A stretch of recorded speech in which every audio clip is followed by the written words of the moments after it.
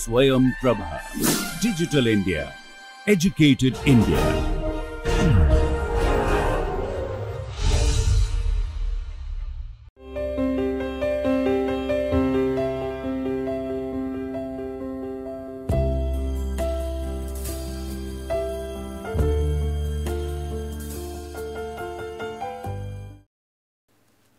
So, welcome back, and this is lecture number 39, and we will be talking about a very important topic in linear algebra, that is vector spaces. And just to recall from the previous lecture what we have seen, for instance, this solution set of the homogeneous system of equations Ax is equal to 0, that is a very special set. So, the solution set of this homogeneous system of equations Ax is equal to 0. Why that is very special? Because in this set, so let us call this as the set V, which contains all the solutions of this equation Ax is equal to 0. Then if we take any two elements of this set, let us say x1 and also we take x2 from this set, that means this Ax1 is 0 and Ax2 is also 0, because the x1, this vector, is also a solution and x2 is also a solution. So, if we take two elements of this set and if we add them, so if we consider now x1 plus x2, and that will be also the solution of this system of equations Ax is equal to 0, because of this linear property here we have Ax1 and then Ax2, that is a matrix vector product, and this is 0 and this is 0. So, we have this x1 plus x2 is also a solution, and not only this, if we take any element of this set and if we multiply by a real number, so let us say lambda.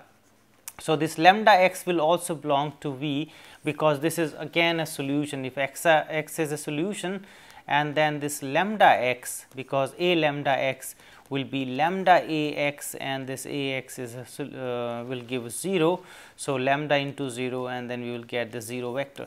So, here what we have seen in this set, which is a kind of a special set, if we take any two elements of the set and add them, that is also an element of the set, and if we multiply by a real number to this element of this set, this new element is also an element of this set V.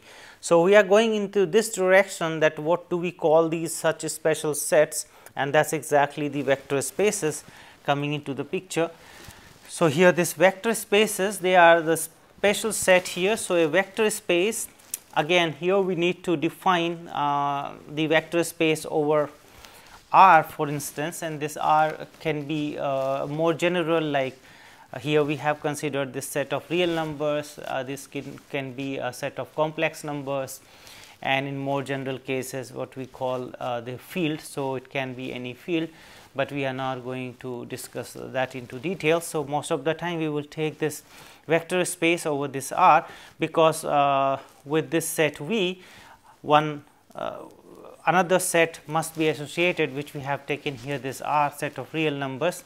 So, this vector space is a set V of elements and called vectors. So, that is another point here I would like to mention, that the elements of this vector space V will be called vectors. So, they can be matrices, they can be functions, depending on what type of elements this V contain, but the elements of this V we will call vectors. So, a little more general definition here, and together with two binary operations. So, we need, other than this set here V, which we will call vector space, we need this set R, which we have taken, and then two binary operations, which we call this vector addition and this is scalar multiplication.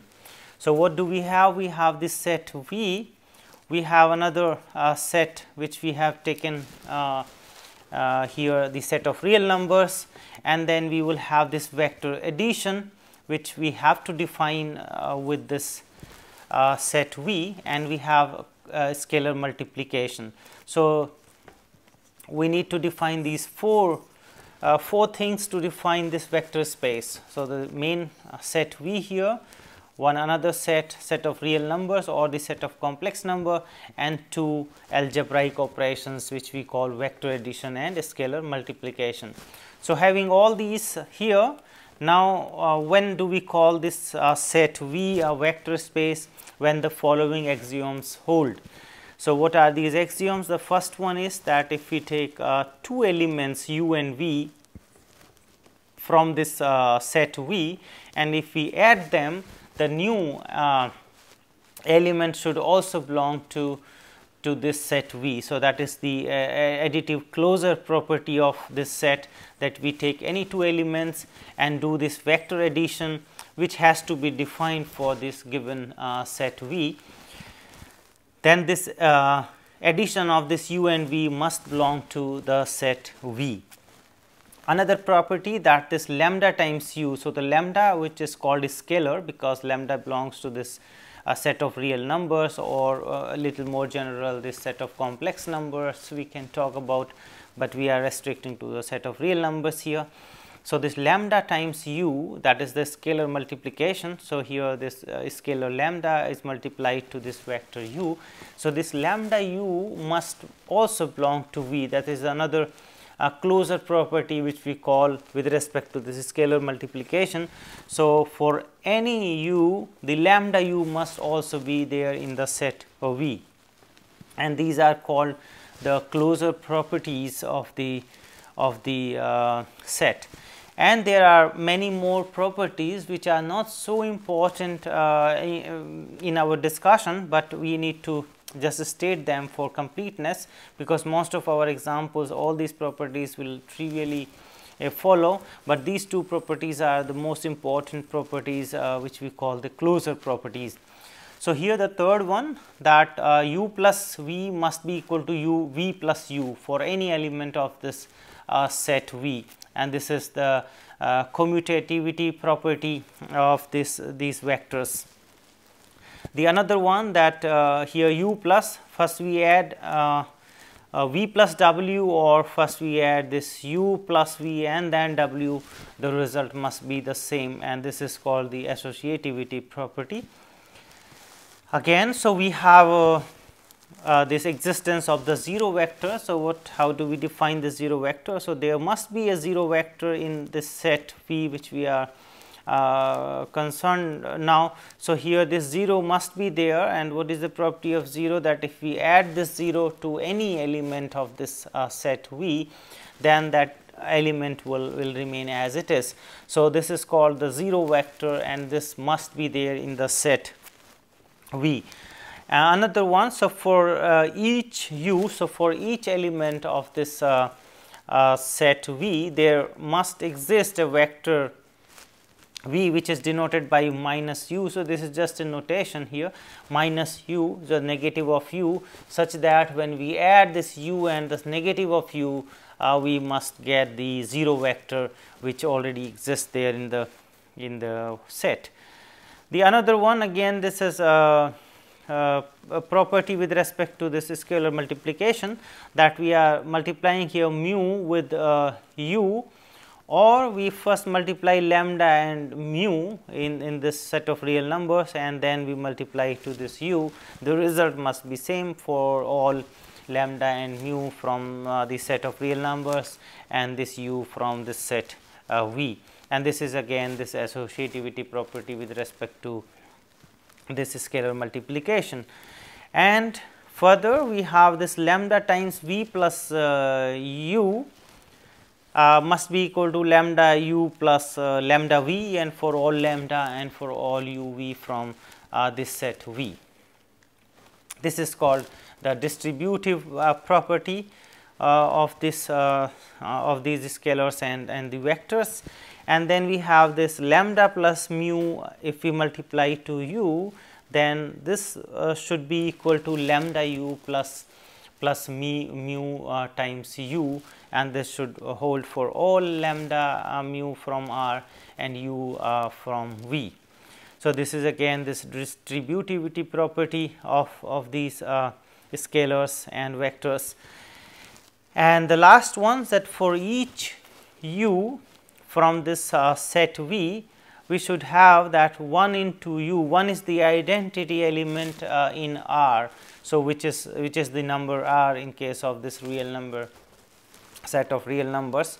So, this if you multiply u to this 1. So, this is again here the scalar multiplication which must be defined for each this set here, and is must be equal to u, and this is again kind of a property which all the elements of this u must satisfy.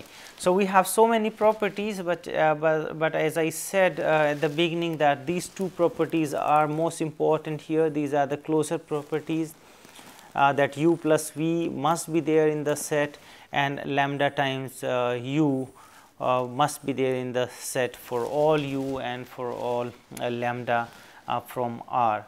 So, with these two properties, and there are other properties as well which we have to keep in mind, like the existence of this 0 vector, existence of this negativity, and all other these distributivity property, associativity property, etc., must hold for this set V. Then we call this set V as a vector space. So,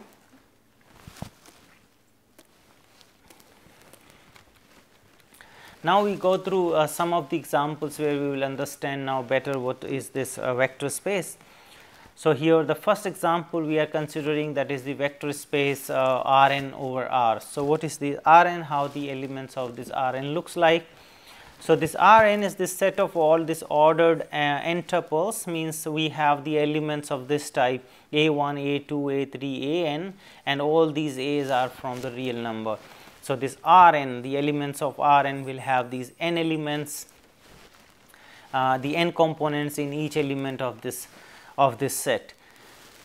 And here we need to define again this vector addition and scalar multiplication, then only we will say that this is a vector space with respect to this scalar multiplication, this vector addition, and this set of real number R which we are considering.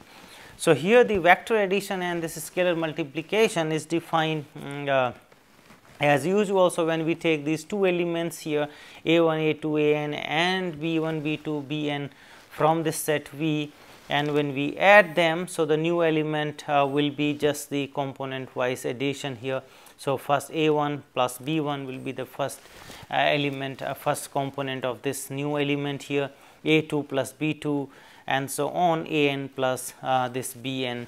So, that is the how the addition works in this particular case. And for the multiplication, the scalar multiplication, so when we multiply by this scalar lambda to this A1, A2, A3, An, in that case we should get here now the new element will be just the multiplication of this lambda to each of the element of this element or this member of this set V, and for all lambda from R.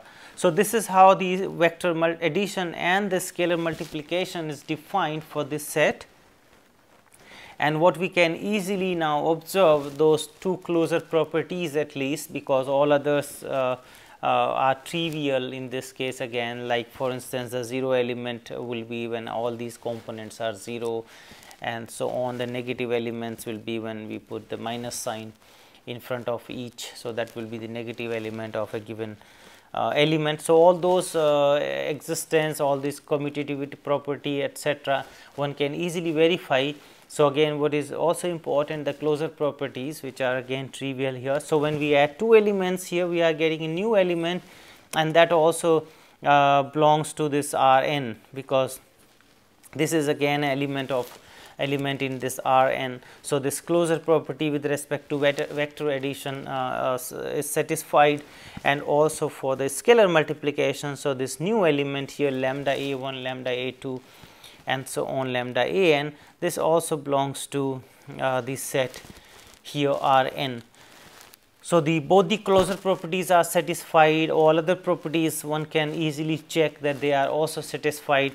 So, this Rn, this set here Rn is a vector space, and we can talk about n, we can take any integers here. So, the R over R is a vector space, R2 over R is a vector space, etc. It is clear now. Whatever n we take here, R3 for instance, it's also a vector space over R. Well, so now going to the next example, here we will consider the polynomial space. So here we are considering this P and T again over R. As I said, we will be restricting to a set of real number here. So this P and T, so how the elements of P and T look like? So P and T denotes the set of all polynomials of degree less than or equal to n. So all polynomials, this is a set of all polynomials of degree less than or equal to n. And how these polynomials look like? They are of this kind: a0 plus a1t plus a2t plus and so on, a s t power s, and this s is less than or equal to n because we are talking about the set of all such polynomials. So here the constants also belong to this, the linear polynomial belongs to this, quadratic and so on, depending on this n here.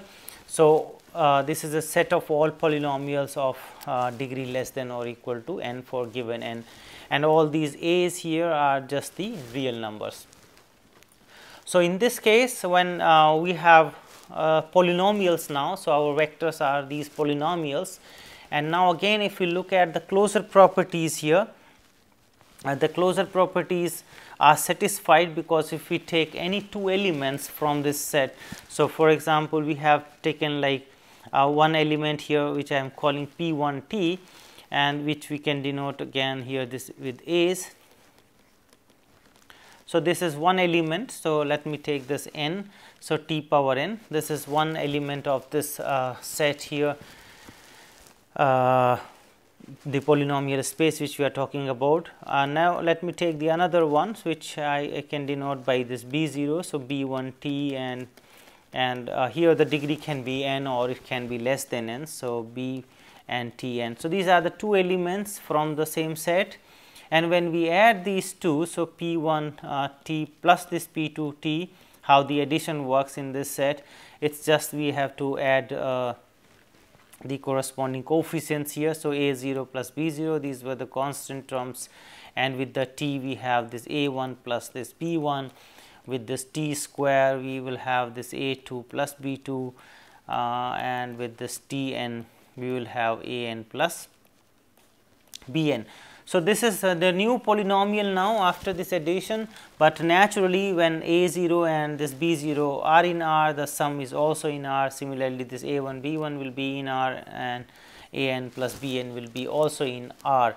So here this is a new polynomial which belongs to again this set, this p and t.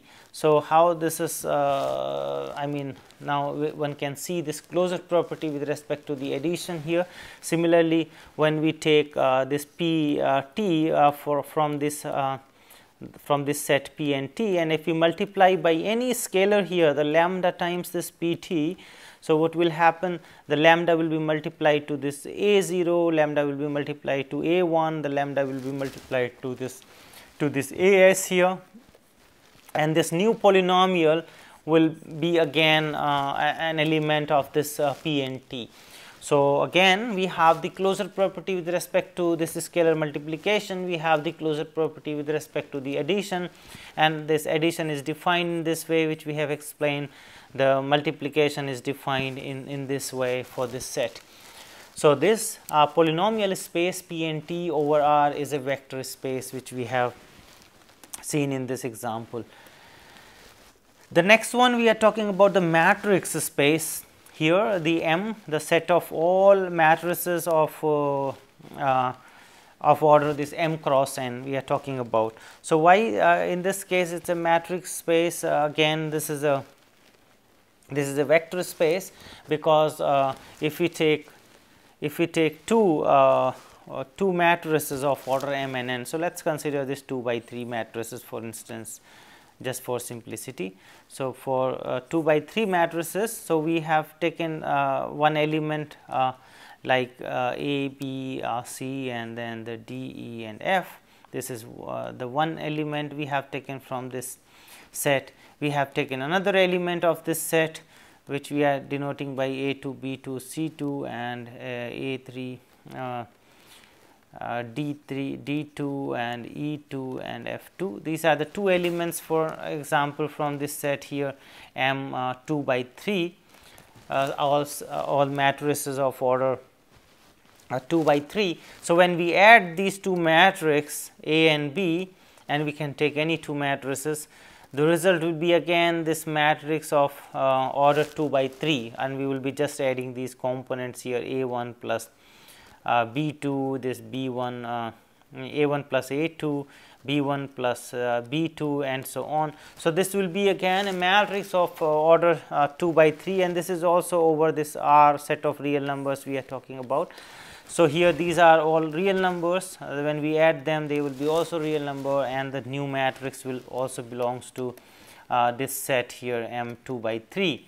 And also the scalar multiplication. So, when we multiply any member of this set here by lambda, the new matrix will be just multiplied by lambda. Each component will be multiplied by lambda, and again this new matrix will be also a member of this set here M 2 3. So, here what we have seen that this matrix spaces of order this M cross n is also a vector space.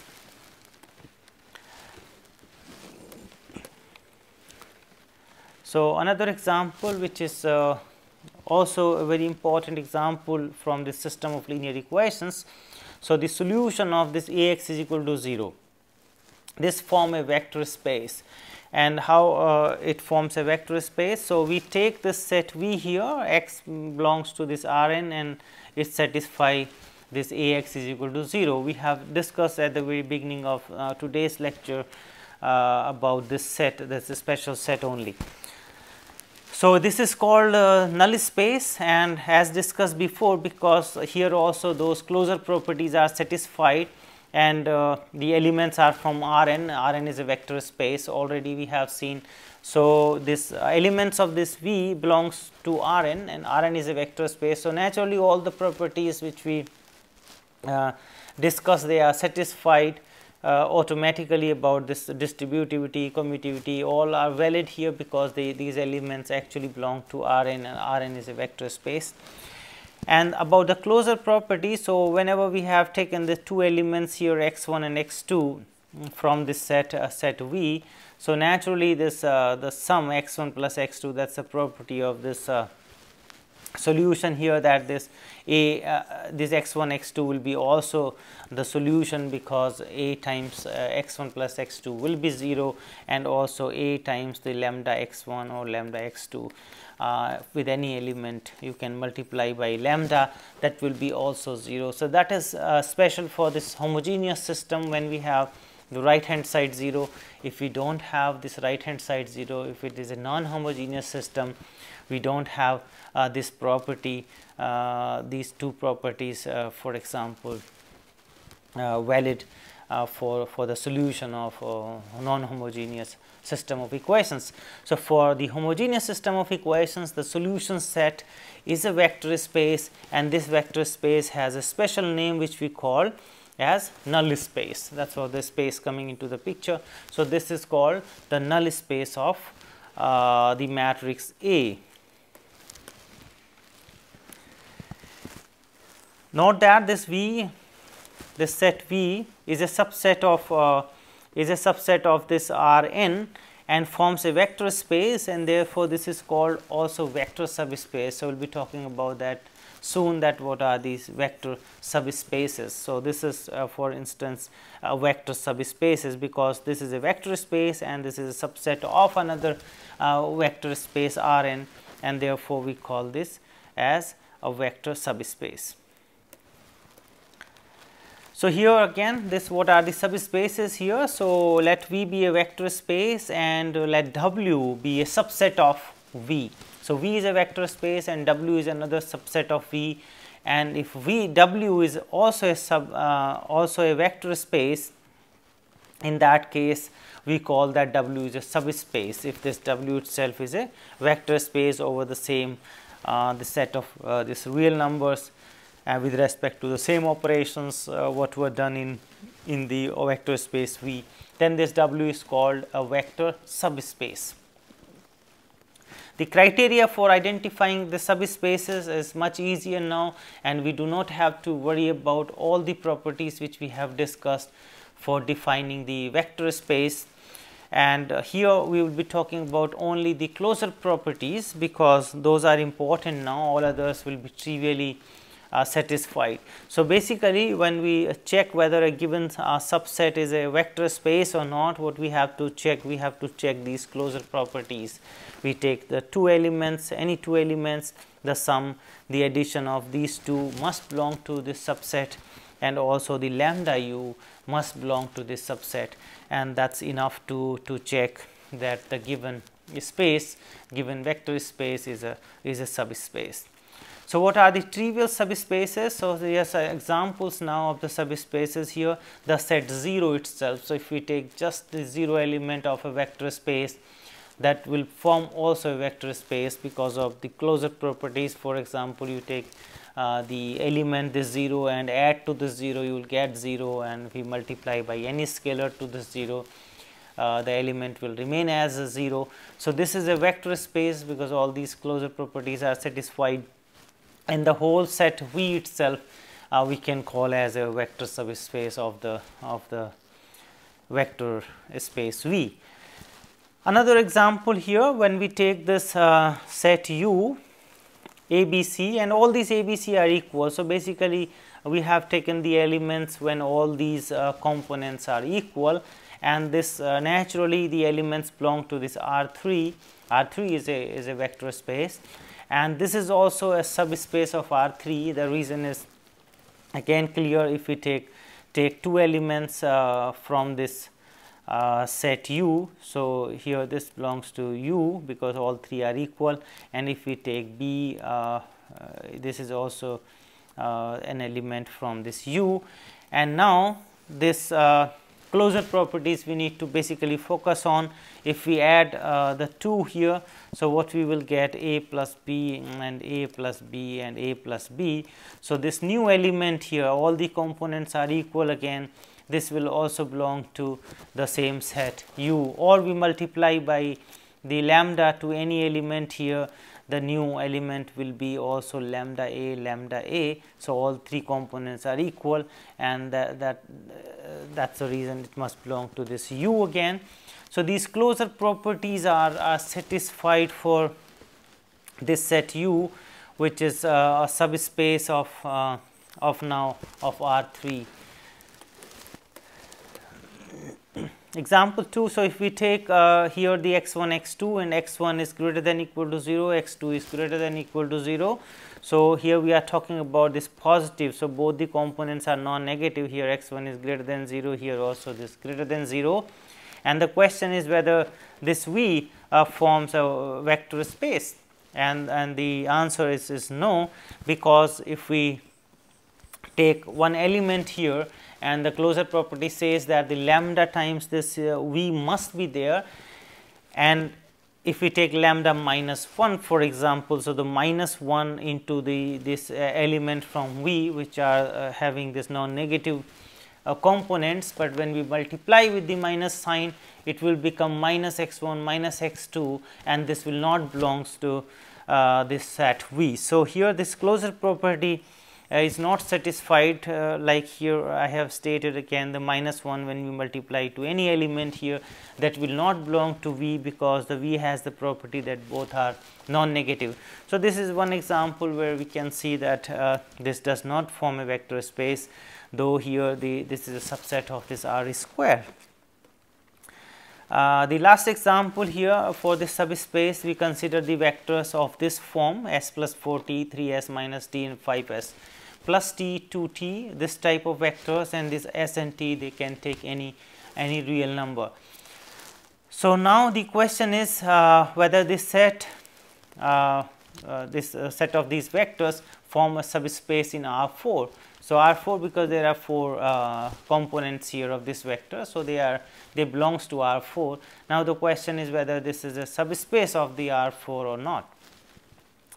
So, here now this it is easy to consider now in this way. So, our vector was s plus 4t, 3s minus t, 5s plus t and 2t, which we have written in this format here. So, s here 1, 3 and 5, the 0 in the last component, and t is the 4, minus 1, 1 and 2 here.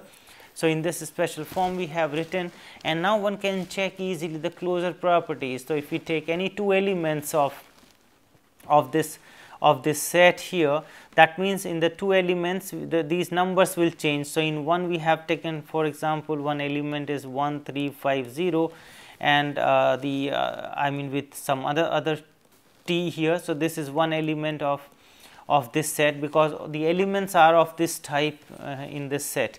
The another one we can take with some other number 1 3 5 0 with s2, and this t2 here, this 4 minus 1 1 2. So, this is another element of the set, and when we add these two elements, so what will be added here, s1 plus s2. So, this will be again another real number here, this will be added as t1 plus t2 into this.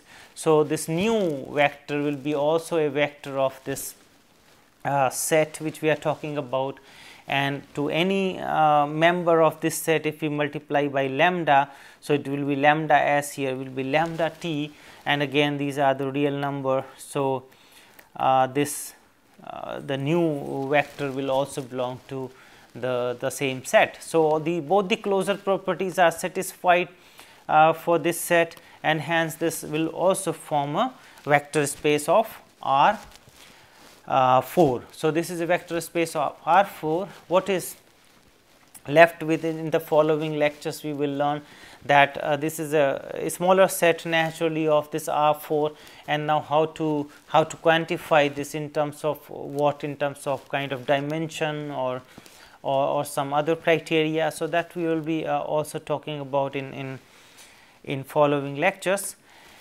And now coming to the conclusion. So, for the vector space, the most important properties were these additive closure and this scalar closure here. So, u plus v must belongs to v and lambda u must belong to v. These were the closure properties, the most important properties of the vector spaces, and we have seen several examples including the vector spaces, vector subspaces. So, these are the references used for preparing the lectures, and thank you for your attention.